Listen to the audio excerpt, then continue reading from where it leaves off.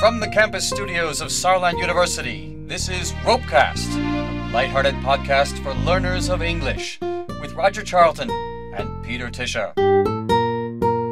Hi folks, welcome to RoPeCast, and welcome back, Roger. Thank you, Peter. I'm so glad that you're back on the show. Not to say that I didn't enjoy the guests I had in the past few episodes, but I'm really happy to see you again, and I hope our listeners are happy to, hear you again. I hope so too. Yeah, great.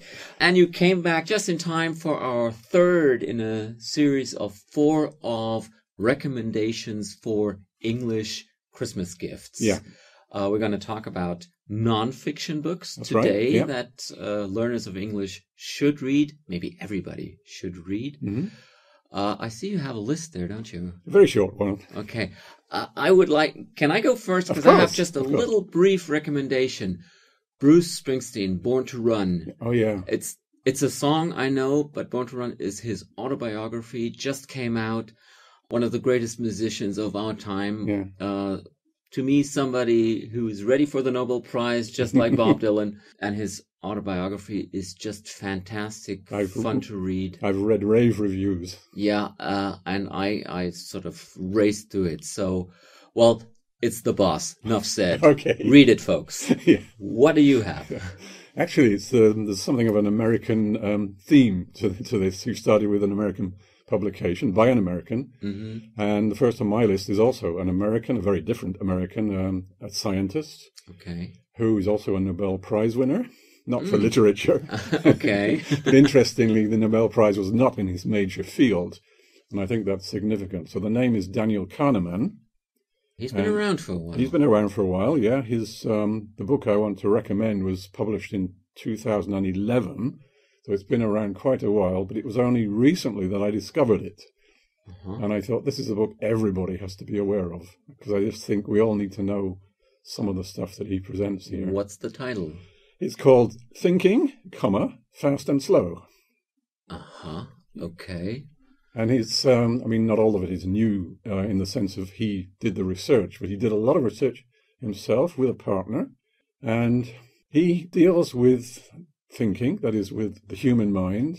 Mm-hmm. And he's not the only one to divide the way our brain works into 2 spheres or 2 sections. This is perhaps a little simplistic, but he just calls them System 1 and System 2. Uh-huh. And he reminds us, I think most of us probably know this, that very often we just react automatically. It's not pausing to think, to consider. Things happen. Uh-huh. You know this from when you're driving. You don't. Okay. If something unexpected happens, you can't make a conscious, logical decision about what to do. You just do something. Yeah, you just step on the brakes if there's danger. Yeah. Right.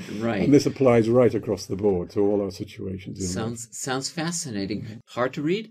It's not an easy read in any language, but it is worth pursuing it. And if learners find the English version too tough, there are so many translations of it, it would be very easy to read it in another language. Mm-hmm. But I think it's good for really advanced learners. They can follow it easily because it's so well illustrated with diagrams, with examples from everyday life. So you can really relate to this. Also, it's good practice for reading a scientific book. Yeah, I would call this popular science, although it's kind of doing it down a little bit. Okay. But it's science for everyone. Okay. Certainly not for specialists. So, first on your list, Daniel Kahneman, Thinking Fast and Slow. That's right. What's the second? Well, the second actually comes via my wife, who has a book club for native speakers of English. Most of them are Americans. Okay. And this was recommended to her, and she read it, and she said, this is fantastic, which it is. And I have to be very careful what I say about it. This is an American family. Because your wife is listening? I don't want to give too much away about the book, because okay. it's almost like a thriller. You read it, and maybe finally you figure out what's really going on here. Okay. So it's meant to be a novel, but it's certainly based on events, real events. Which, again, I think is an interesting read just from the point of view of what are you aware of, what's going on in science, what about the ethics of science, and with genetic engineering and all kinds of things like that. It's very much in the air. Mm-hmm. I won't actually tell you anything more about what field of science is relevant here. But you need to tell us the title, though. Yeah, okay. So the author is Karen Joy Fowler, and the title is "We Are All Completely Beside Ourselves." Okay, that sounds like a novel for New Year's Eve rather than Christmas. Well, you have to read quite a way before you figure out why it has this title.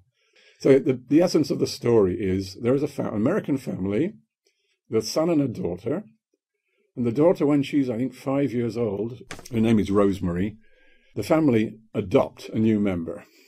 And the two females, the two youngsters, get along fine, and they live very happily together, learning from each other the way kids do. And then, after a while, Rosemary is told to go and live with her grandparents for a little while. Mm-hmm. And when she comes back, she finds Fern, that's the name, Fern is gone. And she doesn't really know why. Suddenly, the family is back to 4 people instead of 5. Okay. And it takes a long time for her to work out what has happened. She kind of blames herself. So the novel is written when she's much older and she's looking back and she wants to find out exactly what happened. And she feels guilt about what happened. And above all, it has a very, very profound effect on her brother. Her brother just goes off on his own. And this sounds all like a mystery. Where are the facts, the real facts that it's based on? I can't say. Okay. You just have to read for yourself. Okay. So, sorry, folks, we can't give it all away. I know quite a few people who've read it, and they're all very enthusiastic about it. Okay, great. And this is not a difficult read. This is almost like a thriller. You know, it pulls you along. Okay.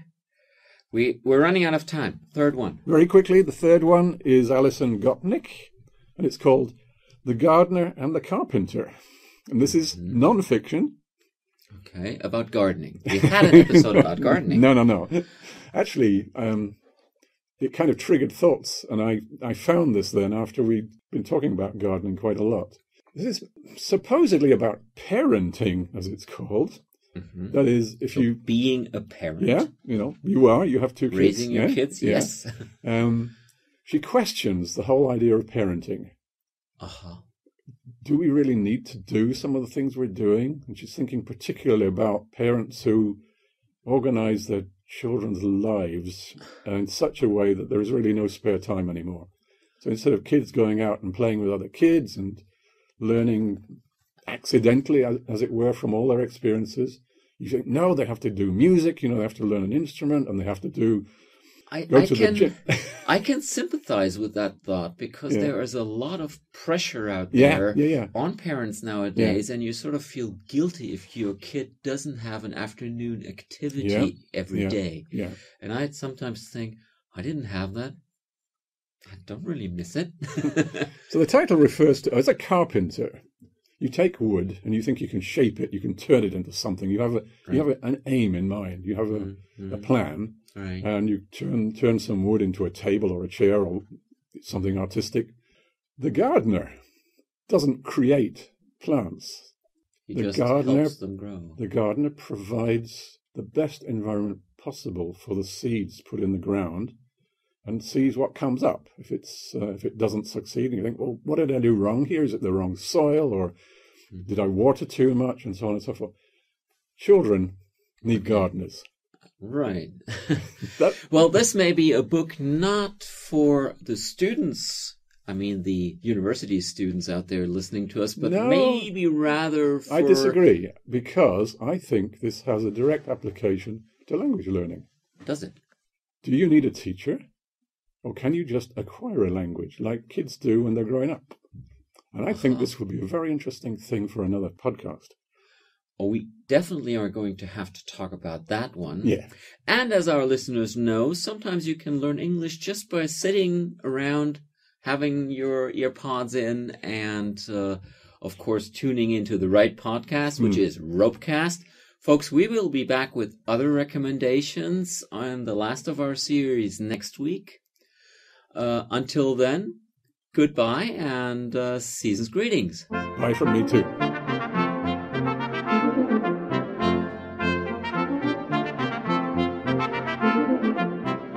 You've been listening to RoPeCast, brought to you by Saarland University.